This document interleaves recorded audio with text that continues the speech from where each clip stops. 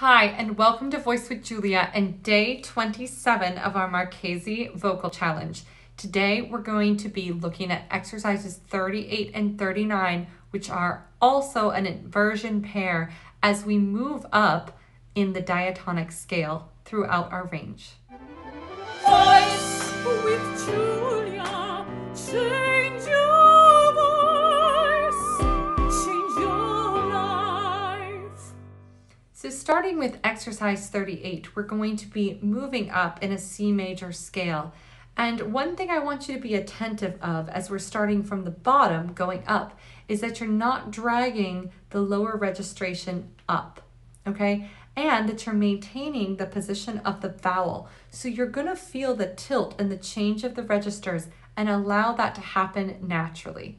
I like to use the chords underneath me just to make sure that I feel the influence of the tuning, because since we are moving up in the diatonic scale, the intervals are going to be different depending on which scale we're going to. So that helps me kind of tune and find my C major anchor.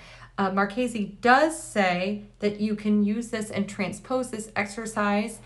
You can transpose it up, you can transpose it down, but for the sake of this video, I'm just going to stick with what she wrote because I'm not going to transpose chords on site. So I will use those chords as the basis, but just know that you can take this exercise up and you can take it down. Here we go.